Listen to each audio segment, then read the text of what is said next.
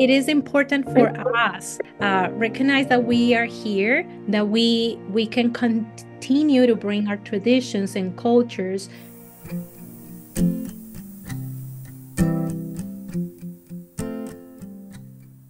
I see trees of green, red roses too. I see them bloom for me and for you. And I think to myself, what a wonderful world. I am Carolina Quiroga. I am a storyteller, teacher artist, and we are here to talk about Hispanic Heritage Month. And I have my friend Romelia Perez, who is right here, and she's going to tell us a little bit more about herself. ¿De dónde es? Where are you from? Okay, yo soy de Ciudad Juárez. It's across from El Paso, Texas. And that's Okay. what I born there. Okay. And I travel all around because my cousin was in the service, Air Force. Ah, okay. Oh yeah, yeah. And every place, oh my goodness, I went. I just you know, I went even to Hawaii, island of Hawaii. I used to live there for 4 years. Oh. And then my one daughter born right there too. And the Navy was stationed in that island. So we have a happy time, you know, really on the beach and everything. So yeah, we living in very happy in the island and for 4 years. And my daughter born there. I have one daughter that born in the island. And the Marshall Island people, they come to for the houses, to clean the houses for us, and wash clothes too and everything. And we were very nice. And then we have a big cinema outside that everybody goes and sit down outside and watch the movie in a big screen. And also, while we ride right there, it was bicycles only. So I was pregnant with my baby here, and I was on my bicycle driving because it was the only transportation we have. It was one grocery store, one bowling alley, which was very good, with 3 lanes, that's all. And I win some trophies right there because I was pretty good. I was throwing it 205, 210. I was really good. Yeah. Biking? Huh? Biking? Biking? Oh yeah. Oh, wow.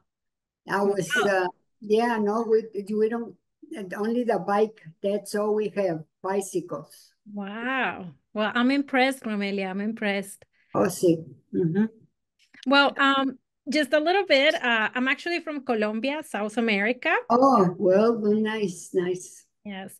And I have a question. So when did you ended up living in the US, like permanently? ¿Cuándo se vino a Estados Unidos? Oh, here? Mm-hmm. Here, we live in New Jersey. We live in New Jersey, and what was it? In the island, in the what else? Oh, North Dakota. We live in North Dakota for, I guess, 1 year or 2 years, something like that. And we live in, let me see, in New Jersey, North Dakota. And, we went to Canada too. Oh, Canada, wow. And yeah, we were close to. And let me see where. So you've been all over the place.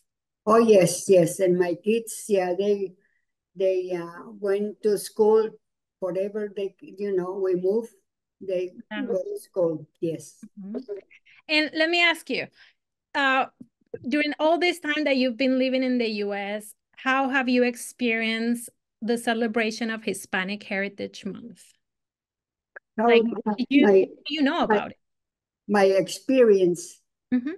that, well, in that island myself, I did have a lot of friends from some from Colombia, some from the Monterrey, different people. I make a lot of friends right there.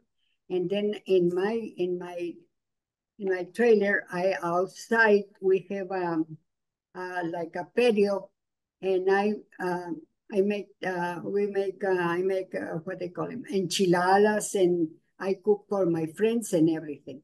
Yeah. And at the club is a big one thing is they have in that island. They have a big club, and they knew that I was cooking Mexican food, so they called me and they said, "Well, we invite you to come over here and make the enchiladas and something or chile rellenos and things like that." And Mm-hmm. so I went, yeah. So we have a good time there too. Like I says, everywhere I went, I make friends. Let me ask you a question. When you were moving around, so did you talk Spanish to your kids or at home? But Or, the problem is that my husband and myself, we only speak English with them because in the schools that they went to, different schools, they didn't meet any Hispanic kids. And so but I talk to them in English and Spanish. So there's my daughter, yeah, she can, speak. I think the three of us, they understood. They understood the Spanish and I mean and English and Spanish and English, Spanish, just like that. Spanglish. Spanish, yes, like Spanglish. yes. Okay. So, I heard once from a person that she was maybe about your age, and she told me once that they moved here, she felt like she couldn't teach her children Spanish because it was not like really like a good idea. So she spoke always Really. English to them, and she felt bad because she thought that by not, trying to put a little bit of Spanish into their world, they kind of lost a little bit of their heritage. And how do you feel about it?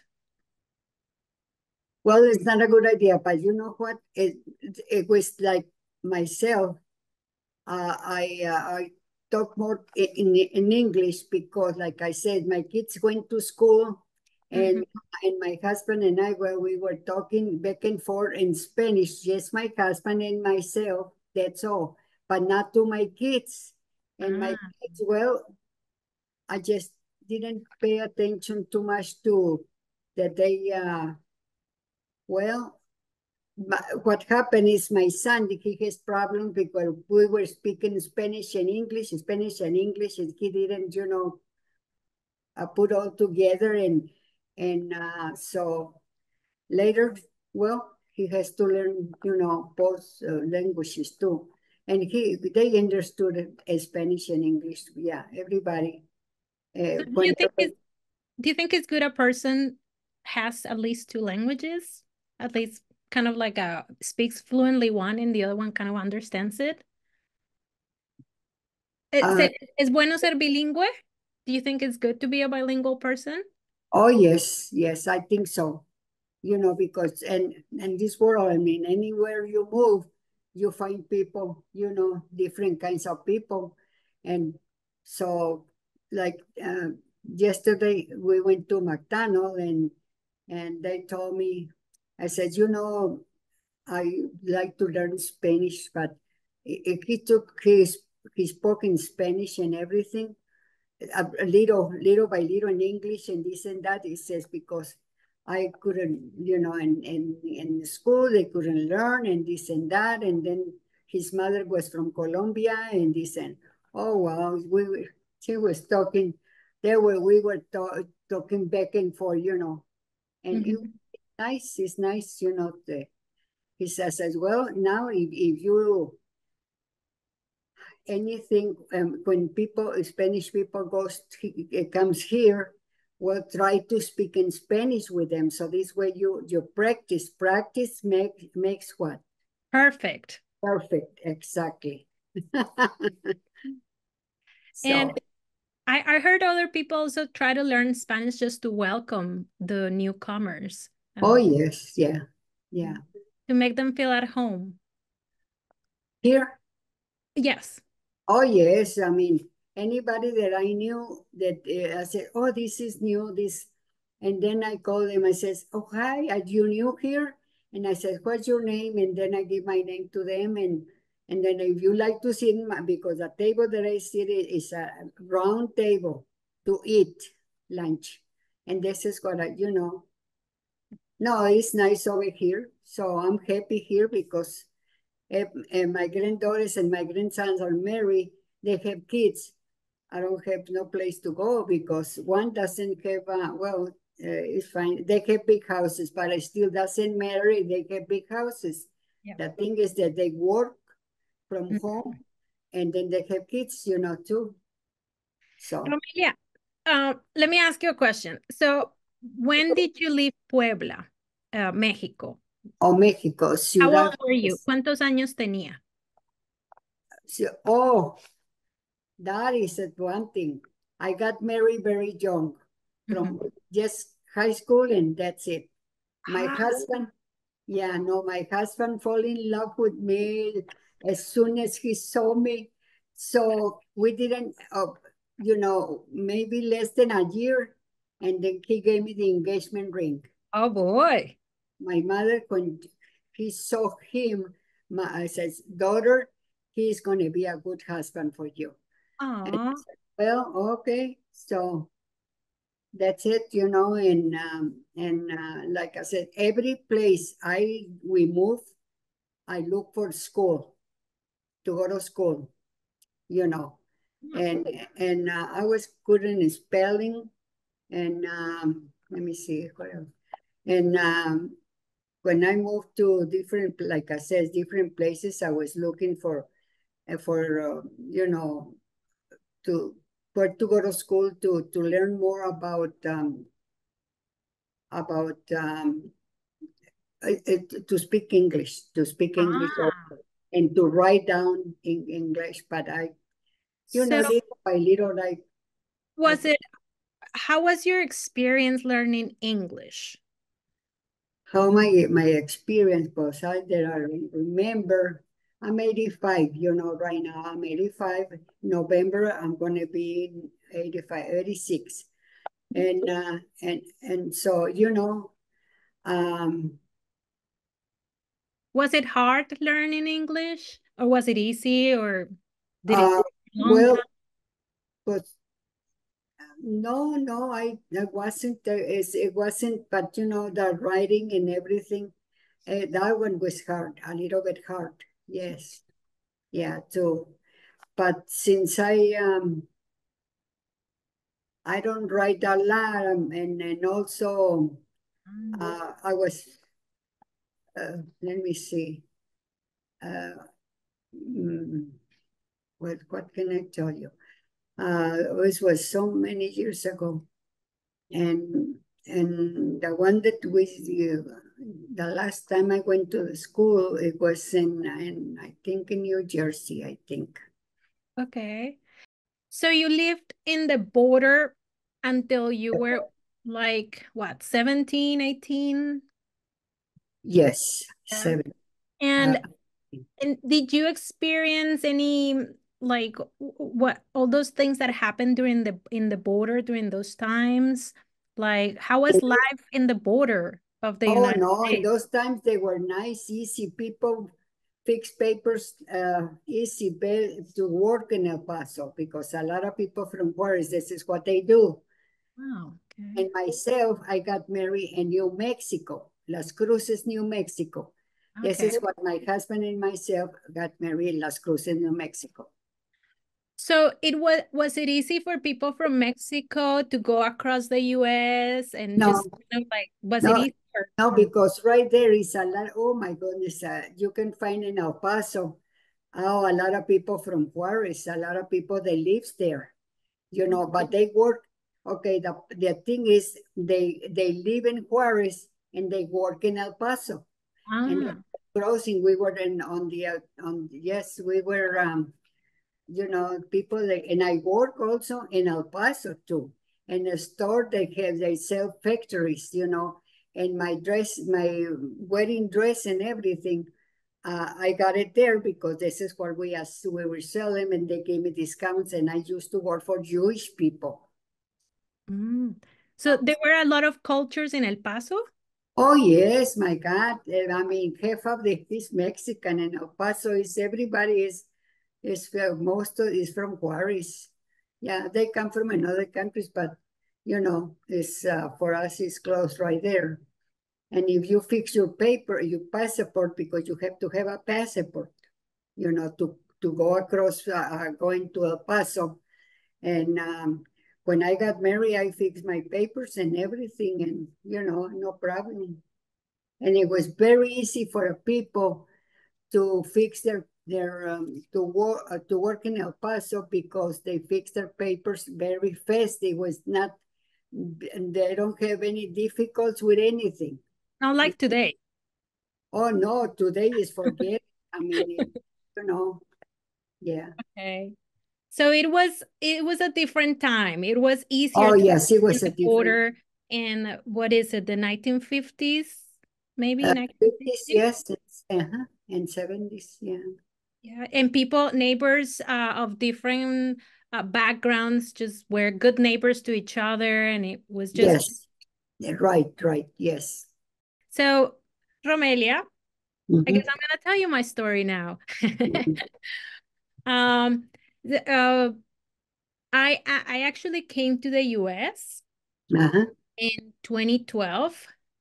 Um, so that was 12 years ago.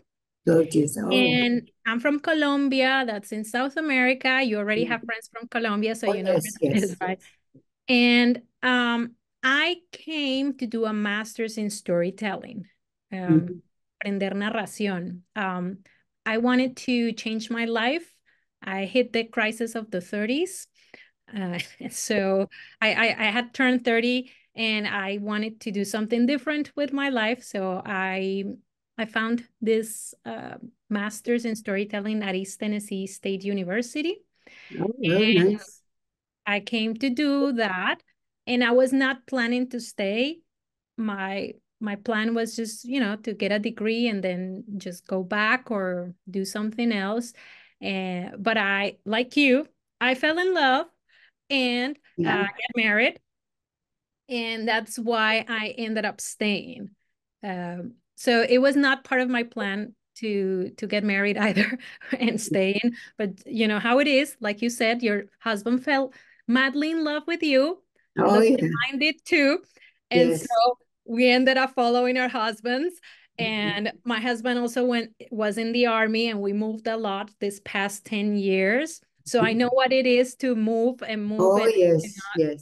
you make friends, but your friends are only for a couple of months, and then you have to say Exactly. bye, and Another you, one. you don't Yeah. stay in touch with them. So I understand how that is. Oh yes. And so that's kind of where I'm from.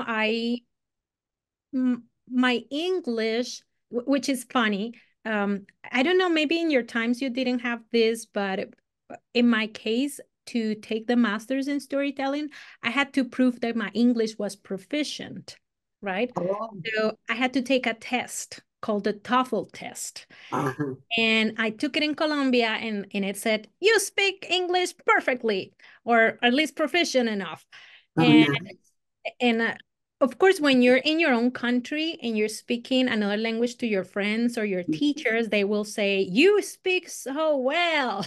And that's what they said to me. And when I came here and I landed in Tennessee, my English was just, Bad. I couldn't understand what people were saying, and they didn't understand me back. And part of that is because accents are tough. Uh-huh. Right? You know that. My You accent know that. is my accent is not going to change. It's still the same. I know it is hard, and people Yes. assume that we don't have accents, Yes. but we absolutely, every person has an accent. And Uh-huh. in Tennessee, they have a very specific accent, and that was very hard for me. Oh, And sure. I had a hard time the first year. I just couldn't understand what they were saying. Uh, I don't know if this happened to you, maybe when you were learning English, but in my case, sometimes I would hear what they were saying and I would catch a couple of words and then I would just freeze, just trying to put those couple of words together to make a meaning of what they Yes. were asking me. And Uh-huh. and people would get mad Oh, because they wanted to, they wanted an answer quickly. It was like, what are you doing? Blah, blah, blah. And I was like, my brain was processing. And oh, so I don't know that, did you ever feel like that when you were learning English? I was feeling like a what? Did you ever feel like that? ¿Alguna vez se sintió que de pronto el inglés como que, no lo Oh, entendía? well, no, no, no. I just, no, not really. No, it wasn't bad, Lucky bad, but you. no, I guess because maybe every place that I move, that it make me, I was okay. I was happy Okay. because, like my mother says, if you're gonna marry, you're gonna be living in different places, different countries, and so you're going to have to learn English too. I said, yes, mother, I know. Well, you know, but not well. My pronunciation sometimes is bad and my accent too. And sometimes people don't understand. And well, but it's okay. But I would say you had an advantage, Romelia. You Mhm. were younger than me. Oh, Because, yes. yeah, you started learning English when you were earlier than 20. And Mhm. I started after my 30s, which was Oh, a little harder. I see. It Mhm. becomes harder. So, but eventually, Eventually, oh, eventually everything got good. Now yes. I understand them for the most part. Oh, yeah. But yeah, that has been like my journey. uh Uh-huh. and even part of, because I met other people that were in similar circumstances like Uh-huh. mine. I met many Latinos and Hispanics, which is not the same thing. Yeah, no, Some no. technicalities there. Really. To be a Latino is to be from a Latin American country, and to be Uh-huh. Hispanic is to have Spanish as your Uh-huh. main language. Yes, yes. So I met people from these backgrounds, and they were having also a hard time sometimes, like me, because they also came when they were 30 or 40 or 50, and, Yeah, and everybody comes with so many from different situations. Like I yes. feel like your situation was a blessing situation. You already lived in the border, you fell in Oh, love, yeah.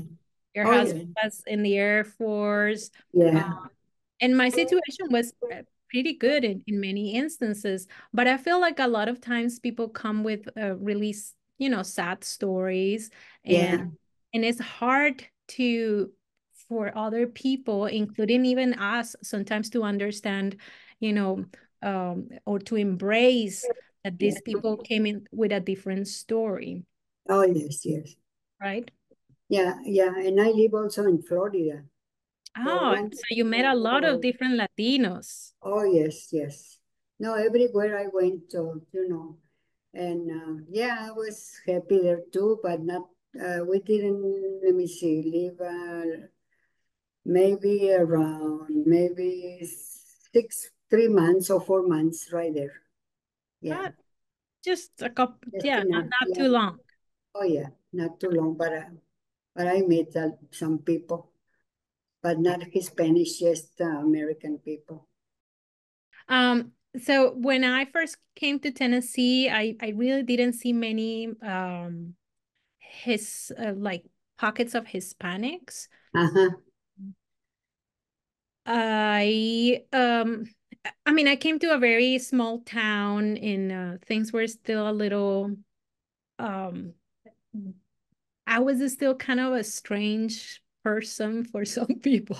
I put it like this. My husband's grandmother, she's turning 94. And about when was introduced to his family, she told me once that when she grew up, they never saw people like me Mhm. around. And she grew up in Georgia. Oh, okay. So maybe she was aware of, Black people, but they were not aware of this color of skin people. Oh, And yes. so 12 years ago, when I came to East Tennessee, I was like, how do you say that when um you stand out like a sore thumb, something like that? So every time I went out of the university, I could see, the looks are like, who are you? Mm-hmm. You are not Exactly. from here. Um, Yes. and in many cases, also, there was the assumption that I was Mexican. So, and trying to explain, no, I'm not from Mexico, I'm from Colombia, and that's another continent, Yeah. like Yes. Yes. somewhere else, blah, blah, blah. And then when we moved to Texas, I but Texas is very Mexican American or Oh, Mexican, yes. right? Yes. So, and Yes. I met wonderful Mexican people. They are very united, which is Yes. something uh, that I value very much. And they're Mexican people and Mexican Americans have their solidarity. They Oh, want to help yes. everybody. They want to welcome. It's like it's really Yes. nice. I Exactly. haven't met other, like you said, any pockets of different Latin Americans like that. Uh-huh. Yeah. Uh, Sometimes I hear, yeah, there's some Colombians or there's some Yeah. Puerto Ricans or stuff like Cuban or those, yeah. that. In Georgia, when I was in Georgia, there was COVID, so you can meet anybody. And now I'm here, and this is still very Caucasian region.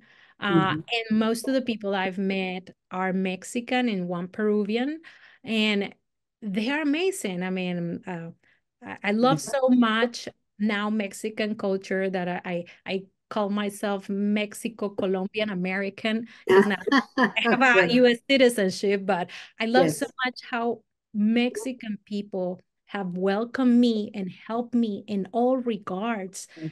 Yes. because they know what it is to be different, to have a struggle learning Espanol, Yeah. to miss family. In fact, Mexican culture is very family oriented, Oh, yes. Yes. very, Yes. very much. I Like mean, family close. Yeah. like you said, you have a big family, right? Yes. Yes. Yes. And I didn't, when I was growing up, I didn't have abuelas or abuelos, grandparents, Abuelas y because abuelos. Yeah.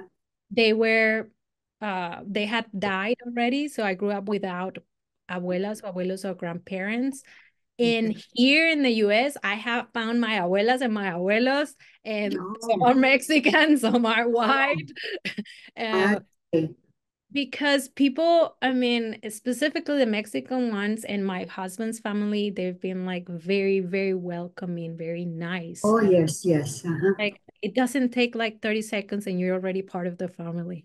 Oh, yes. Yeah. Yeah. When my husband and I got married, we say, well, from now on, we're going to have the family is going to be close to us, and all the kids that we have and keep growing and growing. And, it just, he worked for a good company that transferred us. Not he went out of the Air Force. He was 4 years in the Air Force, and he says it's enough. And he says, otherwise, because I'm not going to earn enough money, we want to have kids. And then he find a good company and to work with. And this is the company that transfer us to everywhere around. And very nice. And like I say, my kids in every school, I say, oh, mother, when are we going to move? Because we're going to have to make good friends. I say, oh, yes, you're going to have to make more friends. And this is what is important. So, why is it important to celebrate Hispanic Heritage Month? I believe is because, I mean, the technical answer is because is the time when we get to acknowledge the presence of Latinos in the history of the United States and our contributions, and to just be conscious that we've been here for a long time and that we come from different places. So that's kind of the technical answer to it. But in my case, I think it's bigger than that. It's not only about uh, all the good things that we have done, which in politics and in other things, there are Sylvia Mendez, for instance, is an amazing. Cesar Chavez. We can talk about those things, but I think most importantly is because Yeah. it is important for us to recognize recognize that we are here and that we don't need to continue to assimilate 100% to this other culture, that we can continue to bring our traditions and cultures and of course adapt them, but we can continue to grow them here with our families and with our friends, and that it is okay, and that we don't have to erase our pasts like our maybe our some of people have done in the past because they needed to fit in. They had to erase their past, they had to erase their names, last names, or change them, or erase their Spanish or even other languages, because not everybody that comes from Latin America speaks Espanol. There are indigenous cultures that speak, Nahuatl and other indigenous languages, and sometimes they feel like they have to erase all that and just start anew. And I think it's important for people like you who were here before us to remind us that it is okay to be Latino, that we should celebrate ourselves, and that Probably. we can continue. So I what do you never, think? yeah. Well, I never heard any problems of race. And nobody discriminate me. Nobody that says, oh, because you're Mexican, you don't. No. I always have such a good luck that I never feel discrimination. Never, not even with my kids too. No, That's they great. yeah. No. That's great. But in your opinion, Romelia, so why do you think it's important? Should we celebrate Hispanic Heritage Month, and why? What's good about it? I never think about that. Never. When I hear all this, it's Cinco de Mayo. It Oh yeah, just celebrating this. Yeah, for me, it's not important, to celebrating. And if somebody celebrates, let's go. We invite my mother. Okay, everybody goes together. All this. mm-hmm. But no, just I don't know. We like family like says break. We anybody that birthdays and birthdays said it's birthday for this and that, and I have my calendar too. My husband used to make he did a calendar with all the names of the grandkids and great ones and everything. So this way we will know what day is what birthday and this and that. Then we call them happy birthday to sing happy birthday and just like that. So What do you feel about maybe not the word celebration, because it kind of implies like we're maybe throwing a party, but maybe how do you feel about just talking about our Latino roots, and letting other people know that we're here, and that maybe sharing a little bit of our culture was with other to people? How who do you feel about it? it's been so many years that I don't have anybody really, especially here in Missouri. I don't have friends that speak in Spanish. Really, I'm the only one so far here in this building, and that's all. So how do you feel about maybe you sharing with your friends there a little bit about your culture, like where you're from, or how your parents, or stories from Oh, your oh yeah, like time? I said, yeah, we live in Juarez, and I like I said, I used to work in El Paso in a factory where they sell clothes and for material for weddings and all this. And every time I work for a Jewish people, and every time they were very good to me, very good to me. And and then I was with the employees. Oh, and I work for dealers too. Dealers is a very good store, and I also work for them. And let me see, and good seller and everything, and they put, they raised my salary right there because I was good. Every time when anybody comes, the customers comes to the stores, I show them and everything and talking and very, very nice with everybody. So, So, it's Romilia, how do you feel about maybe sharing with your friends where you are about the food that you used to cook when oh, with your family that is Mexican food? oh Maybe yes. feel like maybe you could talk more about it with your friends and where that is from and Oh yes, yes. the Well, stories behind the food. the thing is, well, my son lives in Delaware and he came here for a year, for a month, and we make tamales, and we make this, yes, tamales, and the whole family came and bring a dish of different kind of food and everything, and we get together, like I said, a family only. That's it. Friends, well, I did have a dear friend, like, and I told her, we are not friends, we are sisters, because she was really nice, beautiful lady. Well, my name is Carolina Quiroga, and you can find more about my work as a storyteller at Uh-huh. carolinaquiroga.com. Uh, Okay, Maybe it'll be written right here somewhere. okay. And there's videos there where I tell folk tales and fairy tales and myths and Oh, legends from all Latin America in English, oh, mostly with a bit of Spanish. I uh-huh. also have a podcast, which is a program like a radio program Oh, where very nice. I shared stories from Latin American literature, uh, literatura in English and in Spanish, and it's Very called Tres Cuentos, but it's all in my website, carolinaquiroga.com. nice. Well, that's all for today. Okay, It's been like a great chat with Romelia. Thank you so very, much for well, thank joining you me. so much. Yeah, well, muchas gracias. Muchas gracias. Sí, señora. Muchas Yes, gracias. muchas gracias for an interview. And what I, I says I like, well, I'm glad that I was talking to you and I enjoyed. I enjoyed, I for enjoyed meeting you and hearing your story. you. Yes, yes. So I just goodbye. And I think to myself, what a wonder